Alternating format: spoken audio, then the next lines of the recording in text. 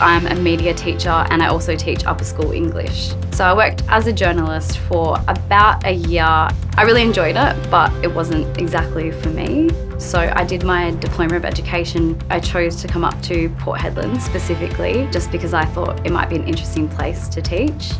I teach drama to Year 7 all the way to Year 12. Before that I was in the workplace, worked at car dealerships in various places. I did want to do something different. I wasn't sure what I wanted to be, so I tried a bit of engineering at university and worked on the mines for a few years. I could see us making a lot of money for shareholders, but we were never really digging anything out of the ground. I did relief teaching for 2 terms, and then I was offered a full-time position as Hedland Senior High School's one and only media teacher. So that was really exciting. So I've always had like this inkling towards students that maybe need a good teacher.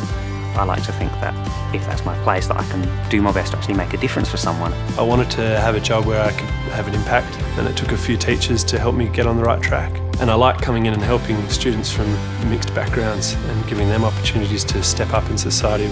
In regional schools, you are given a lot more responsibility, but you're also given a lot more leadership roles. To be able to teach my specialisation and be the only teacher that does it, big responsibility and a lot of pressure early on, but actually making the difference is so visible and so real that it's addictive. To see those sort of students that were a bit more like myself go from disengagement to being excited day to day, you start to realise how much of an impact you have.